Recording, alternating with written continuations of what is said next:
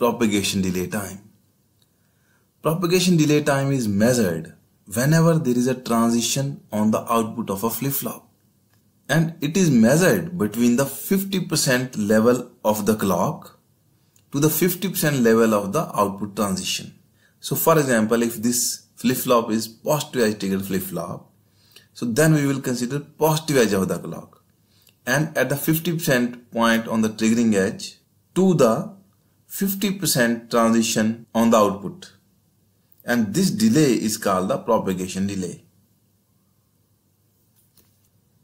Now one very obvious question can come to anyone's mind, and usually propagation delay is measured when an input is applied until the time we get the output. But in this case we are not taking the propagation delay from the D input to the Q output, but we are considering clock input to the Q output. Why? Because, for example, if you apply D input at this point of time in the clock region, it will not be propagated to Q till there is no positive edge on this clock. So the actual D is transmitted to Q whenever there is a positive edge on the clock. Or in other words, we can say at every positive edge of the clock, this D is transmitted to Q. So we cannot specify a fixed value that D will be transmitted to Q in this much time. But with reference to passage of this clock, we can say that D will be transmitted to Q in this much time. And that is the reason why we take propagation delay from clock to Q and not from D to Q. I hope that it would have answered your question.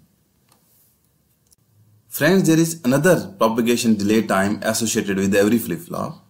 As you know, there are two asynchronous inputs associated with every flip-flop called clear and preset.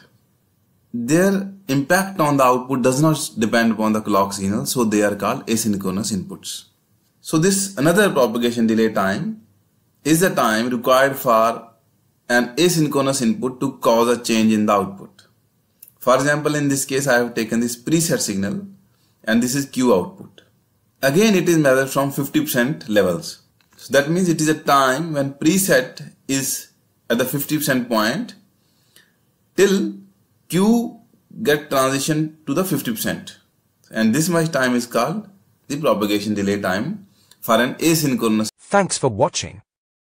If you enjoyed this video, don't forget to hit the like button, subscribe to our channel, and ring the notification bell to stay updated on our latest content. Your support means a lot to us.